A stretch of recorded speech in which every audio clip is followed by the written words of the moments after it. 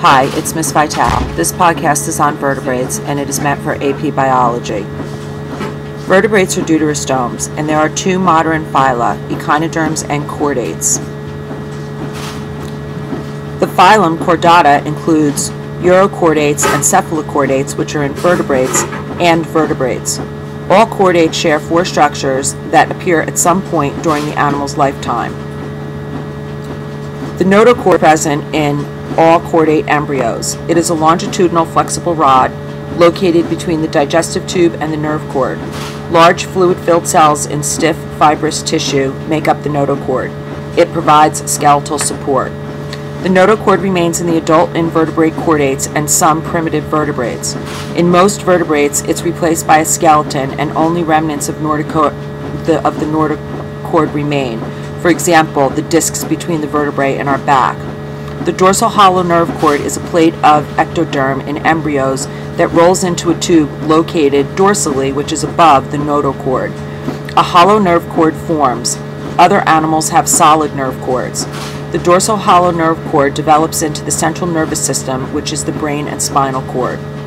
The pharyngeal or gill slits is where water enters the mouth and leaves via the pharyngeal slits. This way, the water doesn't go through the entire digestive system. The pharyngeal slits function for suspension feeding in invertebrate chordates. They become the gills in fish, and they become jaw support, hearing, and etc. in other vertebrates due to evolution.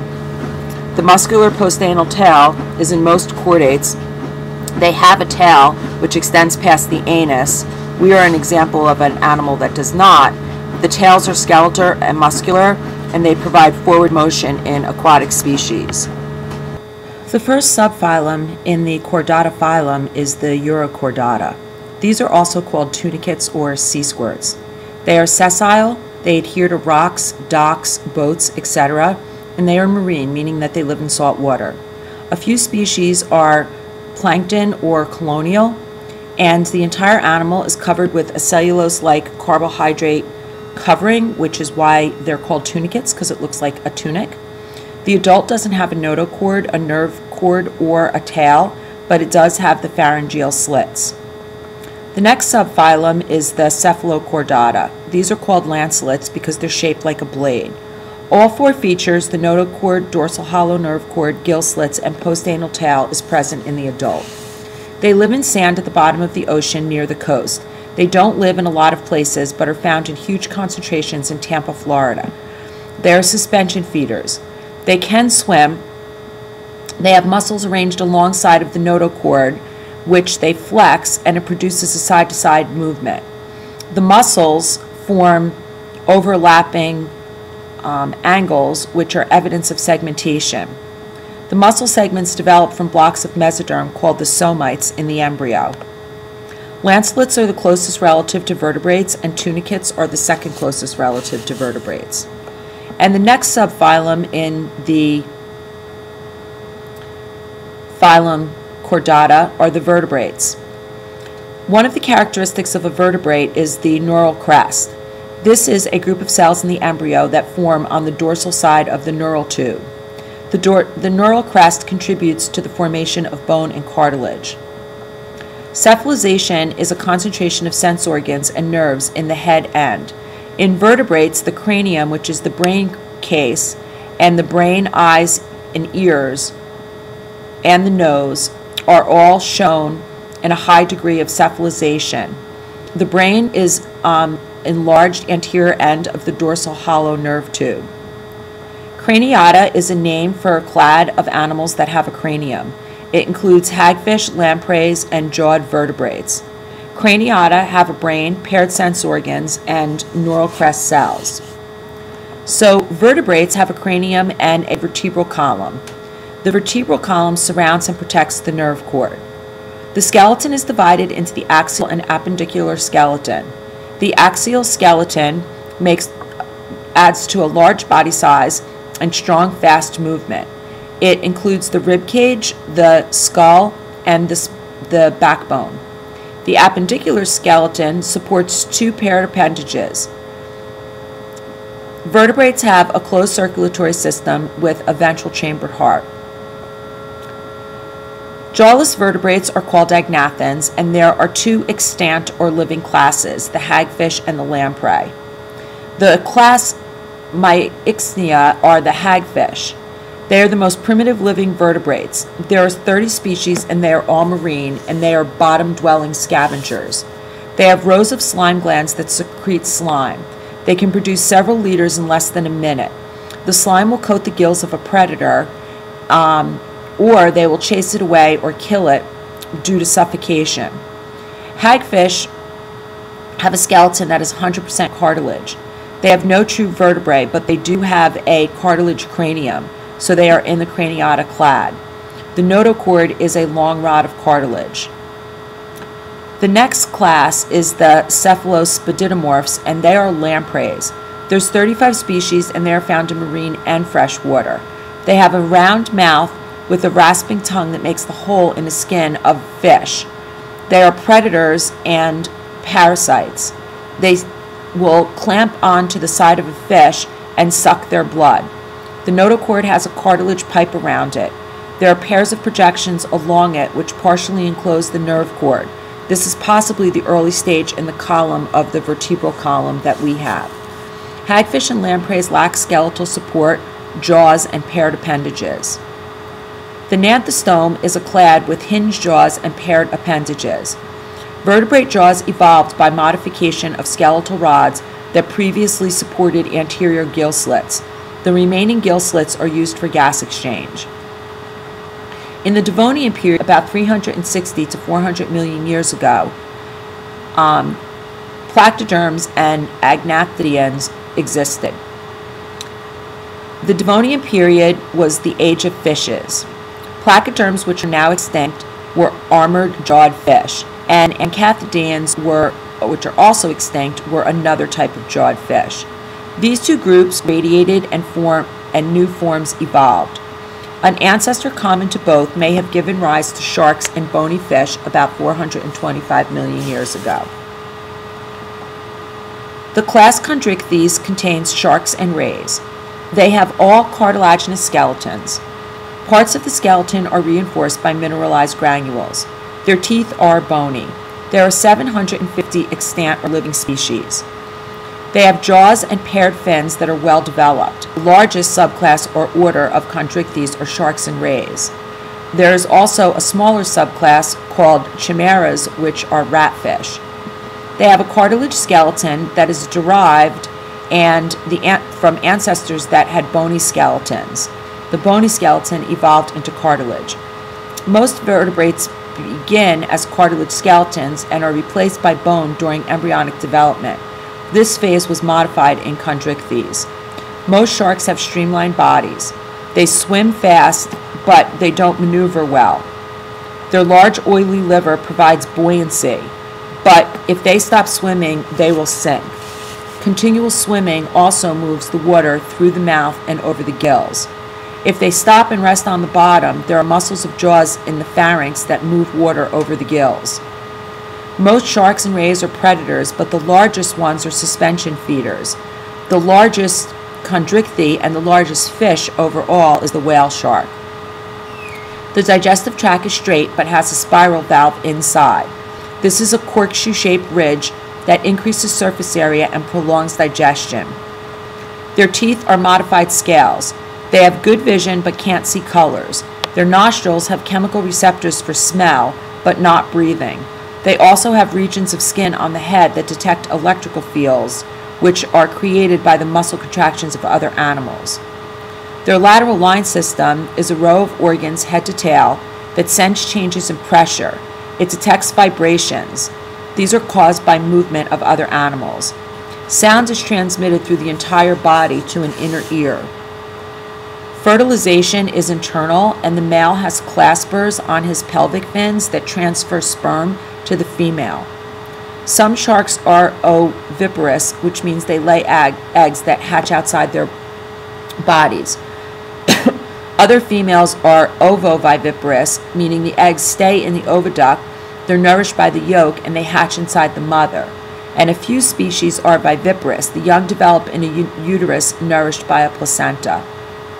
The cloaca is a common chamber that expels through a single vent, the reproductive, digestive, and excretory tracts all empty out of the same opening. Most rays are flat-bottomed dwellers that eat mollusks and crustaceans. Their pectoral fins are like wings, and their tail is whip-like. Osteichthyes is the class of bony fish. They're the most numerous class of vertebrates in individuals and species. They can be over 6 meters or 20 feet long. They are found in marine and fresh water. There is new evidence that groups bony fish into 3 classes: ray-finned, lobe-finned, and lungfish. Bony fish have an ossified endoskeleton with a hard matrix of calcium phosphate. The skin is covered by flat bony scales. There are glands in the skin that secrete mucus that coats the fish with slime. This reduces drag while swimming. They have a lateral line system like we saw it in sharks, and they have an operculum, which is a protective flap over 4 to 5 pairs of gills. Water enters the mouth, goes through the pharynx, over the gills, and out the operculum. The movement of the operculum and muscles surrounding the gills helps to move water through the fish's gills. The swim bladder is an air sac that controls buoyancy. The transfer of gas between the blood and the swim bladder allows it to inflate and deflate, allowing the fish to move up and down in the water. Most species are oviviparous. They lay eggs and have external fertilization. Ray-finned fish include most fish. Their fins are supported by long flexible rays. The fins are used for maneuvering, defense, and other purposes. Lobe-finned fish have thick muscular pectoral and pelvic fins supported by bones that extend from the skeleton. There is only one living genus, the coelacanth. Lungfish have lungs. They live in the southern hemisphere in stagnant water. They surface to gulp air into the lungs, which connects to the pharynx of the digestive tract. They also have gills, which is the main organ for gas exchange. In Australia, lungfishes will burrow in mud during the dry season and go into a state of torpor. Torpor is a physiological state that conserves energy by slowing down heart and respiration. Lungfish in the Devonian period were the ancestors of amphibians and other tetrapods. A tetrapod has 2 sets of paired appendages that are modified as legs that can support the animal on land. It includes amphibians and amniotes, which have the amniotic egg. Amphibian includes salamanders, frogs, toads, and caecilians. There are 4,800 species. The order Urodela includes salamanders, and there's about 500 species of those. The order Angura includes frogs and toads, and there's about 4,200 species. And the order Apoda includes caecilians, and there's about 150 different species. Salamanders are aquatic or terrestrial or both. They retain the tails as adults. They walk with side-to-side bending of the body. Frogs and toads have powerful hind legs. They have long sticky tongues for capturing insects. Frogs' skin glands secrete mucus. Sometimes it is distasteful and even poisonous. Poisonous frogs tend to have bright colors. Caecilians are legless and blind. They are legless because they lost their legs during evolution. They burrow in moist soil in tropical areas. The term amphibian means 2 lives. The tadpole, which is the frog larvae, is found in the water. It has gills, a lateral line system, it has no legs, and they are herbivores. As it matures, the gills and the lateral line disappear. The lungs and the external eardrums develop. Their digestive system changes from that of an herbivore to that of a carnivore. Not all frogs go through the tadpole stage. Salamanders and caecilian larvae look like adults, and both are carnivores. Amphibian eggs lack a shell, and they dehydrate in air. They must be laid in a moist environment. Fertilization is external. Amphibians also have complex breeding behavior. For the past 25 years, there has been a rapid and alarming decline in amphibian populations throughout the world. The citrid fungus is probably a pathogen that causes it, but acid precipitation and global warming also is a contributing factor. Amniotes are a clade of animals that consists of mammals, birds, and reptiles. The evolution of amniotes from amphibian ancestors involved many adaptations for terrestrial living. The amniotic egg enabled terrestrial vertebrates to complete their life cycles on land without an aquatic environment. Their egg has a shell that retains water and can be laid in a dry place. The extraembryonic membrane is specialized membranes within the amniotic egg that is not part of the body of the developing animal. Those membranes function in gas exchange, waste storage, and transfer of stored nutrients to the embryo. The allantois is a dispersal sac, a disposal sac for certain metabolic wastes produced by the embryo. It also functions with the chorion as a respiratory organ. The embryo is the developing baby. The chorion and the allantois exchange gas between the embryo and the surrounding air. Oxygen and CO2 diffuse freely across the shell. The yolk is nutrients, and the yolk sac expands over the yolk. Blood vessels in the yolk sac transport nutrients from the yolk into the embryo. Other nutrients are stored in the albumin or the white. The amnion protects the embryo in a fluid-filled cavity that prevents dehydration and cushions mechanical shock.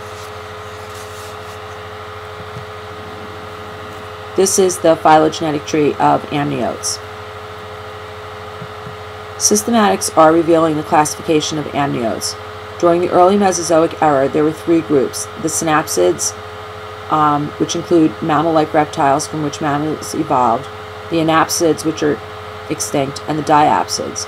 Turtles were originally thought to be the only surviving anapsid, but modern systematics places them with the diapsids, which includes all modern reptiles. During the early Mesozoic, diapsids split into two branches: lepidosaurs, which were lizard snakes and tuataras, and archosaurs, which are crocodiles, alligators, dinosaurs, and birds.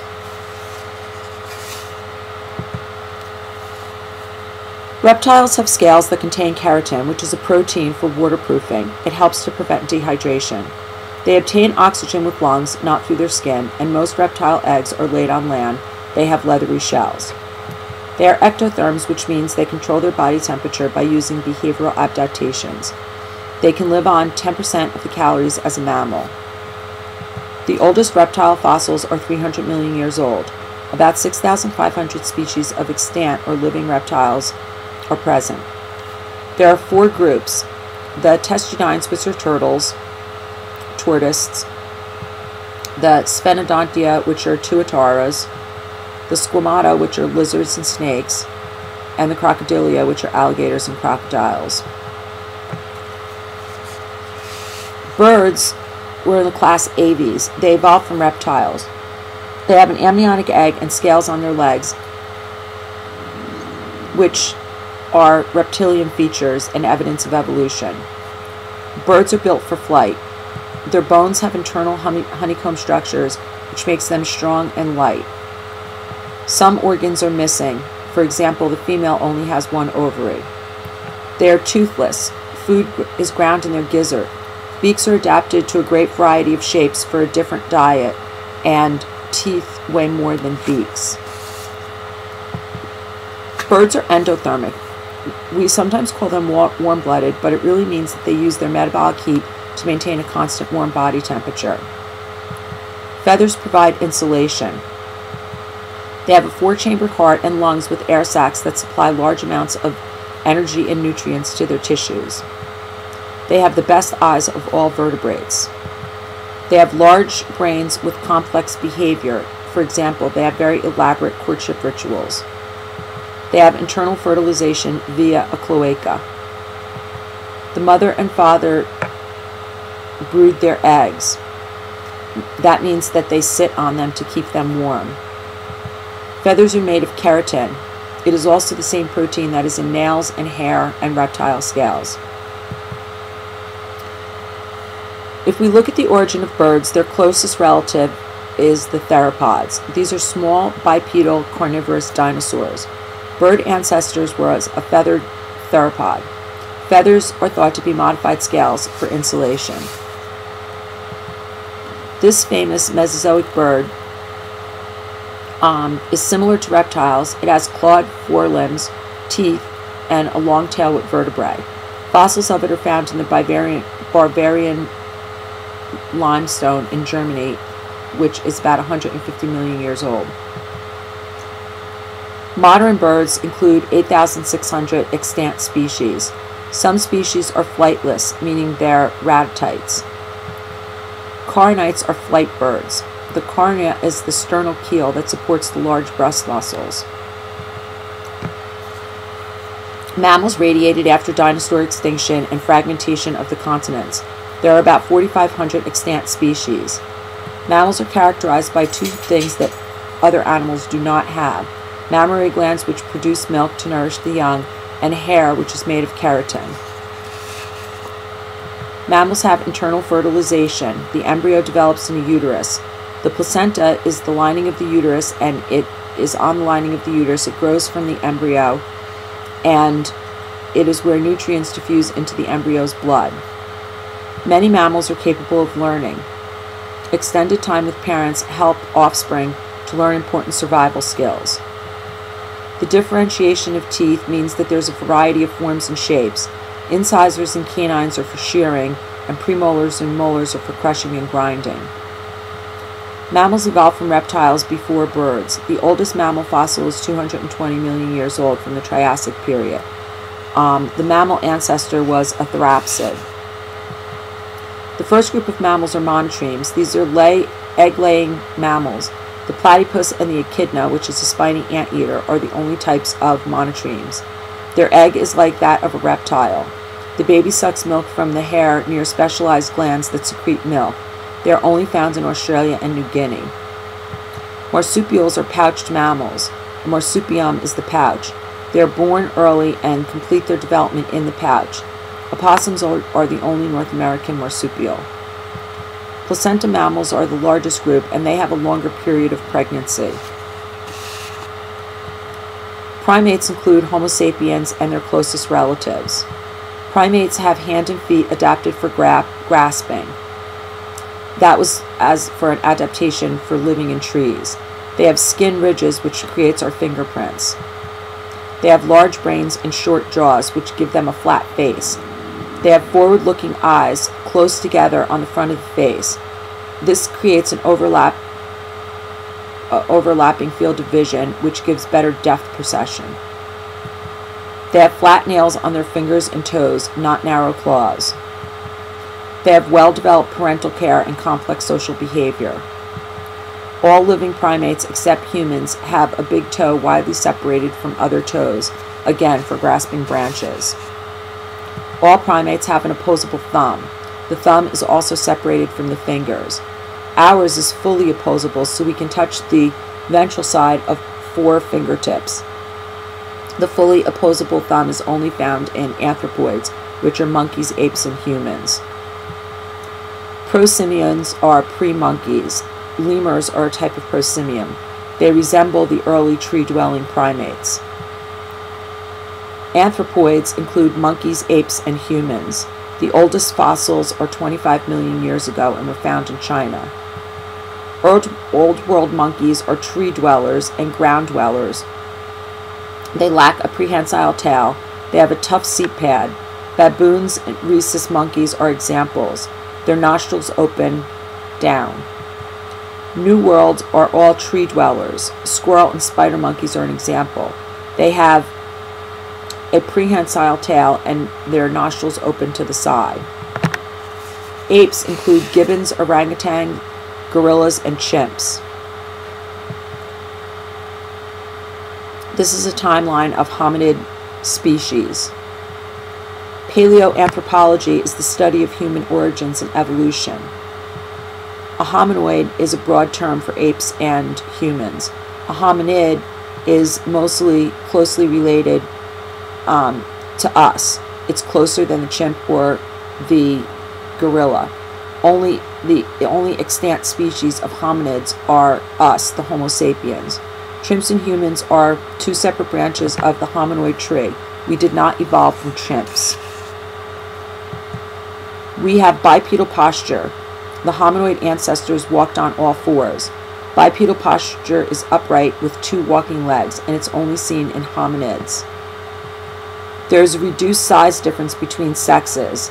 In hominoids, males can be twice as big as the females. That's an example of sexual dimorphism. In humans, the male is only 1.2 times as large as the female. There are key changes in family structure. We can't see this in the fossil records, so we compare humans and present hominoids. In humans, monogamy prevails, not in apes.